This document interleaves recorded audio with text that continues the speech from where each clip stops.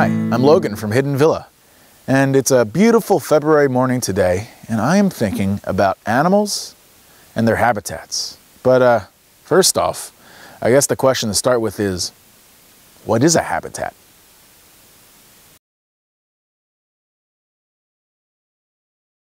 So you probably said that a habitat is a place where an animal or a plant lives. And when I think of habitats, and I think when a lot of people think of habitats, they think of big things like mountains or jungles or deserts or oceans, rivers, and those are all really good examples of habitats. But also there are things that are smaller habitats. You could call them microhabitats, where there's a whole bunch of plants and animals living, but they're in a very small space. And I'm going to teach you how to explore some of my favorite microhabitats, which is life under logs. There are things that are living under this log. This is a whole habitat that we're about to take its roof off. And I'm going to teach you how to do this because I've been doing this since I was your age.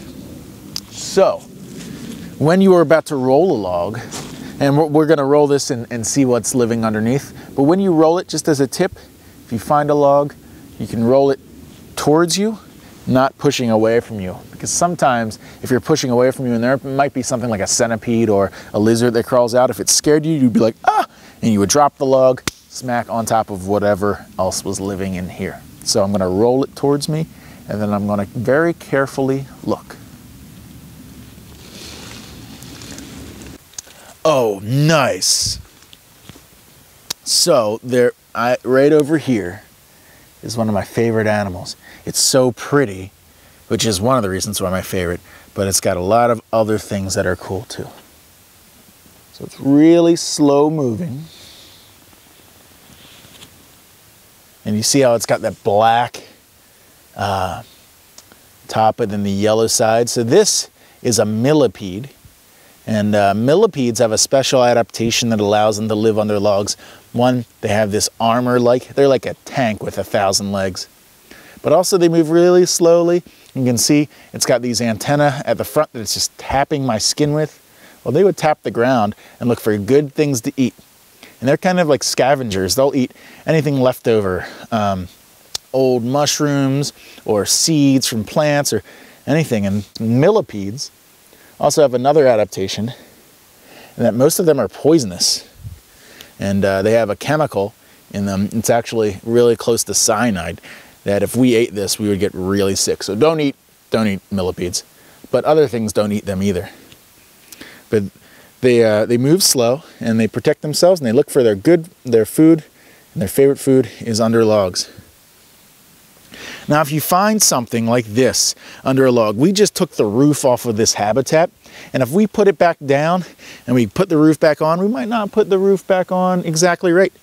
There could be gaps of air where there weren't before, or in the special, the safe places actually could be crushed. So what we want to do is make sure that the animals aren't crushed when we put them back.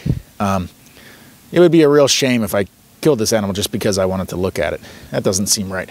So what you do instead is you put the roof back on slowly, and then I'll put this millipede right back on the front door, I guess you could say.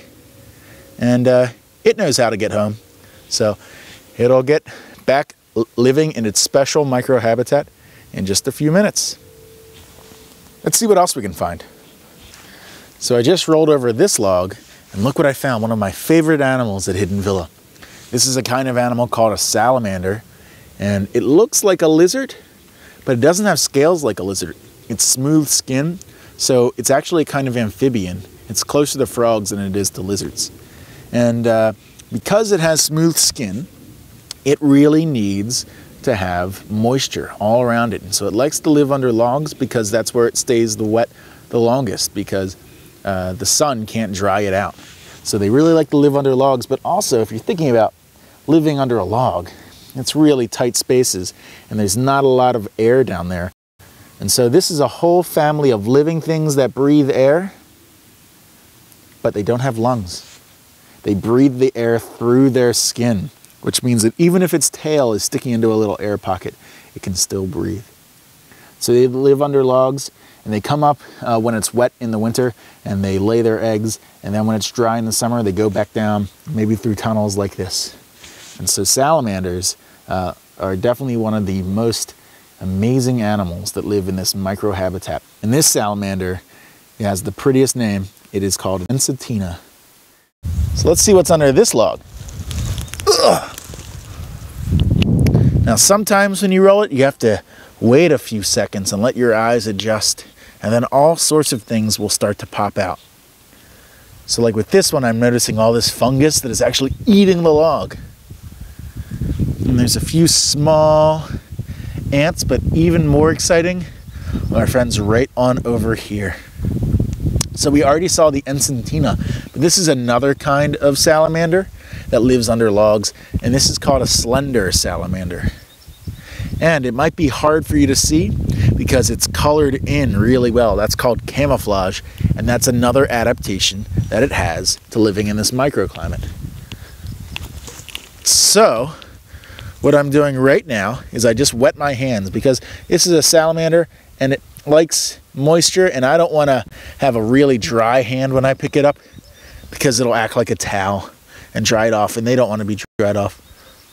And there's actually two under here, which means that this must be a pretty good habitat, because if there's two, that might mean that this is a male and female and that they're about to lay eggs here and make more salamanders for next year.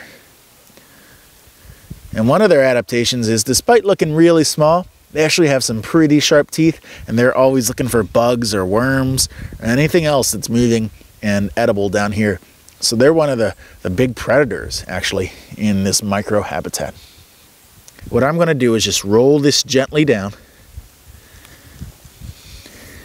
and then again put my friends thank you right over here so that they can go home.